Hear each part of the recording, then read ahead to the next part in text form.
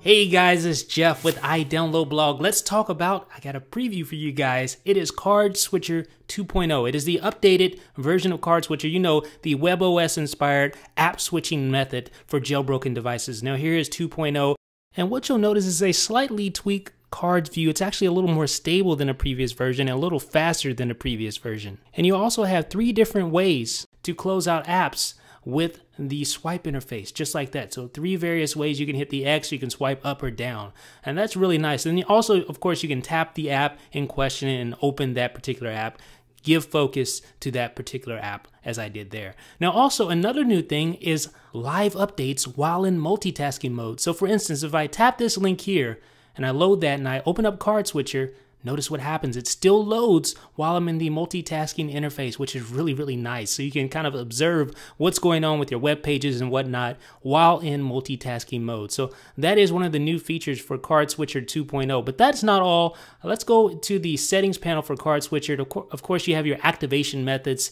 And by default, it activates on a double tap of the home button, which makes the most sense considering that is how you normally invoke the app switcher. Now on the interface style, you'll notice some changes here. Of course, you have the new grid mode, which allows you to have a grid, and then you see the options that correlate to that particular interface style. And these options will change depending on the interface style you select. Notice you have more options here for cards. Now, the new grid interface style is new to CardSwitcher 2.0. It actually replaced the older card flow option in previous versions of CardSwitcher. And as you can see up to 4 different apps at the same exact time with the new version of CardSwitcher in the grid mode here. So this is the grid interface style. You can just tap on it and load it up like that, and you still have the live updates right there in the grid mode. So this is really nice. Kind of reminds me of Orbit, which is another jailbreak tweak. It's like a spin-off of that. If you've ever used Orbit before, you know what I'm talking about. If you close everything out, you'll see no apps running when you try to invoke CardSwitcher. It is version 2.0 and it should be out soon on Cydia.